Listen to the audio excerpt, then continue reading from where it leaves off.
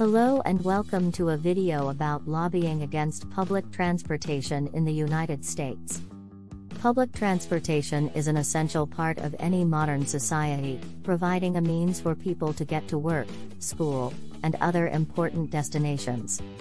Unfortunately, in the United States, powerful interests have often worked to undermine the development and expansion of public transportation systems. This is known as lobbying against public transportation, and it has had a significant impact on the state of these systems in the United States.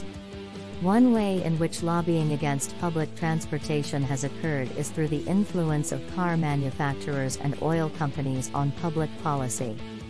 These industries have a vested interest in maintaining the dominance of private cars as the primary means of transportation, as they stand to profit from the sale of cars and the consumption of gasoline.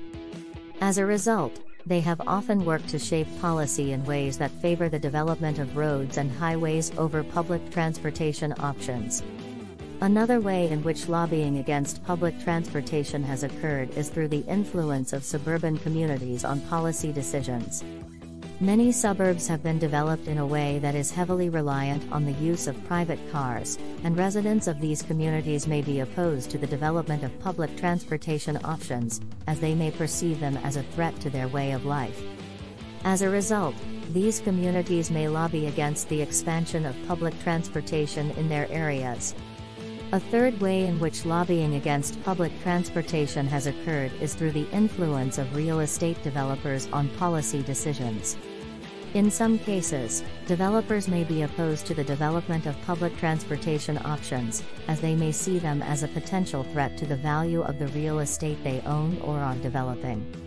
As a result, they may lobby against the expansion of public transportation in order to protect their own interests.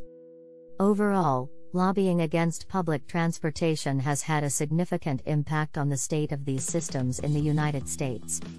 From the influence of car manufacturers and oil companies, to the influence of suburban communities and real estate developers, it's clear that powerful interests have often worked to undermine the development and expansion of public transportation options.